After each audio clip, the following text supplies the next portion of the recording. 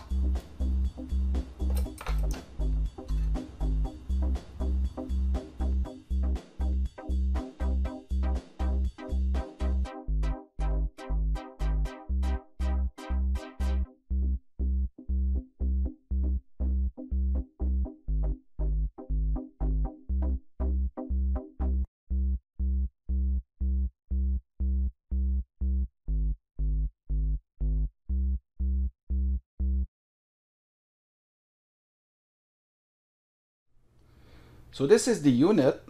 So after you connected the antenna, as it comes with a type N adapter to SO239, so you connect your antenna on it.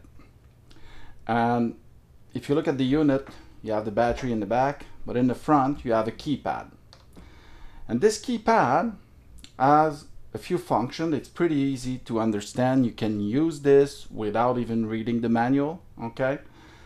So if you look at the keyboard here, you have the power button, you have the arrow button here, up, down, it's to scroll into the screen and in the menu. This is the enter button. This is the back button, let you go back to the previous menu. This is the config button that you use to change frequency range and things like that. Also, it's used as a dot when you enter a frequency directly by the digit over there. So let's turn on the unit. So when you turn it on, hold on, I'll just make sure I'm focusing, yes, on the screen. When you turn on the unit, you arrive into that menu. The first menu, the single frequency, let you see the standing wave ratio directly at the frequency you want. So right now I'm connected to my 80 meter, 40 meter dipole. So what I will enter directly the frequency dot 3765. That should be enter. And you can see that my standing wave is very good over there. If I switch my antenna, let's see how fast it is. On my 10, 15, 20 meter Yagi, as you can see, it's very fast, okay? The SWR change, so it's quite live information. That is pretty good, so you don't have to sweep every time. You see, I'm back on the dipole. So now let's go. I know that it also has low standing wave on 40 meter because it's a dual band dipole if you want. So I will enter my frequency. There you go. So you see that I'm pretty low over there. Now it is configured in 10 kilohertz step. Okay, so that's easier. You can configure it to 1 hertz up to 1 meg. So but I find that 10 kilohertz is pretty good, okay? Oh, by the way, if you see some dot on the screen, okay, this is not high resolution screen, okay, it's not a TV, and my 4K camera give me a lot of resolution. Actually, the unit is bigger on the screen than it can be in real life. So that's why you see all the pixel. It just amplifies when you are looking at a 4K screen or a larger screen. Okay, so as you can see, you can switch, or you can leave your finger on it and you see how fast it is to change the frequency. Okay, so this is the single frequency mode. Now let's go into the sweep frequency plot. That means it's going to show you a visual graphic. You can have SWR, impedance, resistance, reactance, return loss, phase angle, Smith chart. Okay, so that's pretty complete.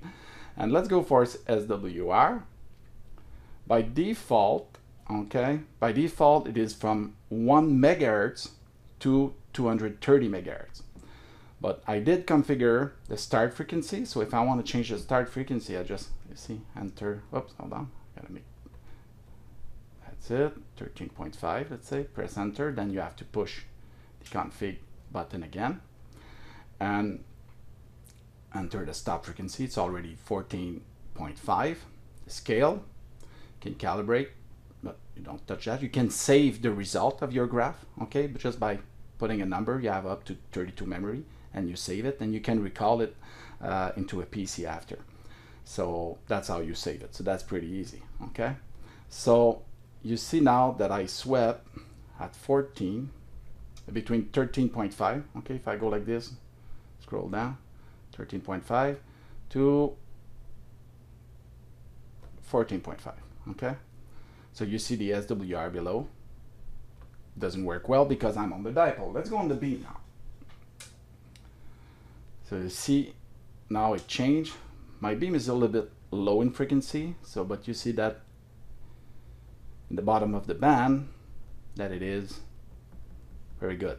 Okay, and if you want to check the impedance, this should match the SWR. Same at 50 ohm, you should have your frequency where you have the lowest SWR. Sorry, I move with the device. So if I go at the bottom of the band, I should be, well, you see, okay, I'm too low. You see here, I should, yeah, 50. Okay, so that's where I get the better result. Reactance, return loss will be similar, where you have, okay, so you see you have less return loss where the antenna has the lowest SWR as well. Phase angle, you also have the Smith chart. Okay, I go fast on this. This is for more advanced user. So, but people that are testing antenna, this is a very good unit for that. But if you are like me, doing review, installing and change antenna, and you want to tune it, it is very, very good. I had an old tuner that I use, analyzer, sorry, that I use, and it was not that fast, so we need to sweep, and you know, it worked, but it's not as good as this one. Okay, this is probably the best one I ever saw or had myself. You go in the setting here, you have the setting menu, the backlight, always you push enter, you scroll with this, go back like this, auto power off, battery, you can have alkaline and NIMH battery. This does not charge the battery, but you can use rechargeable battery into it. The step size I'm in 10 kilohertz, but you can have 100 kilohertz, 1 megahertz, and you can go down to 1 hertz. LCD contrast, okay, you have the calibration data. Okay, they say don't play with the calibration if you don't have the right tools, so it's already calibrated when you get the unit. So if you're not an advanced user, please don't do any calibration. The info, you have the model with the firmware version with the battery life. And this is the last menu setting where you plug a PC. You just put yourself in PC mode, you install the software, and it should detect the MFJ-226. That's about it for the menu. So, and then we'll go through the PC software to show you what it does. For the software, just go on the MFJ website and you can download the drivers for the COM port, the software, the PCOs, and the firmware update. When I first started to connect the MFJ-226 to the PC, I had some issue and I was not able to retrieve any data. So I contacted MFJ support and they told me if you have an international PC, a Windows version, and you have the comma as the decimal symbol, well, you need to change it to a dot. So that's what I did, and after that it worked very well. After you set up the MFJ-226 in PC mode, you just open the software and it should detect the device right away. If you push start, it will start communicating with the device. Okay, so first, the frequency is from 1 to 230 megahertz. So what I'm gonna do, I'm on my 80 meter, 40 meter dipole.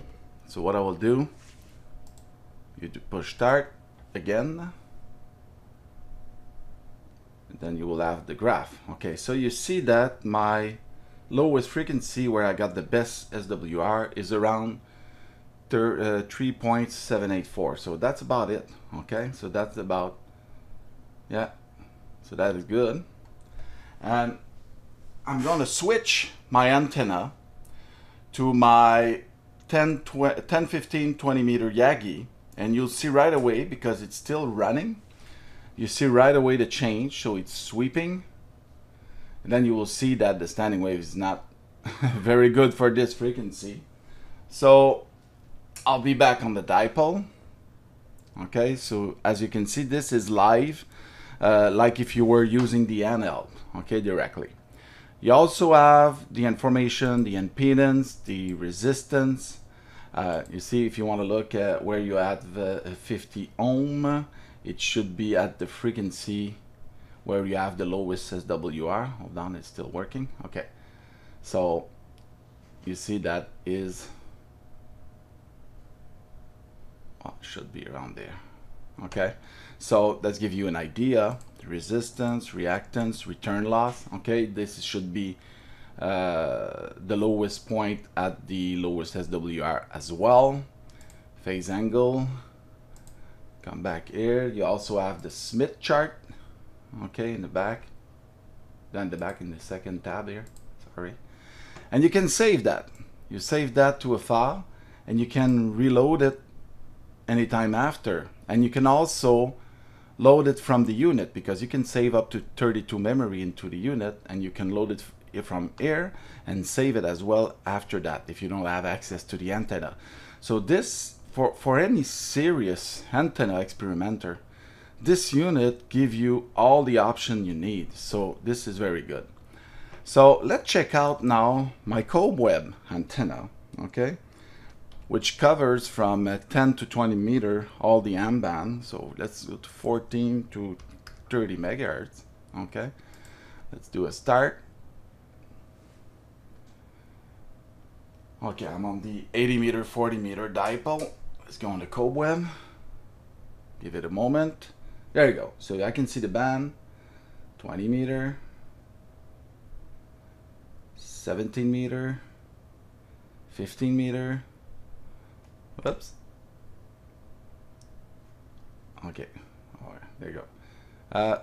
20 meter, 17 meter, 15, 12, and 10. Okay.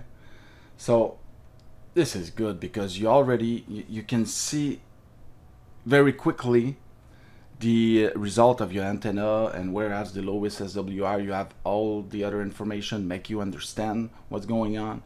So this is very, very good. You can have the unit in kilohertz like this, megahertz. When it's refreshing, it's flashing green here in the refresh screen. And that's about it. You can even print the graph after. So this is very, very cool.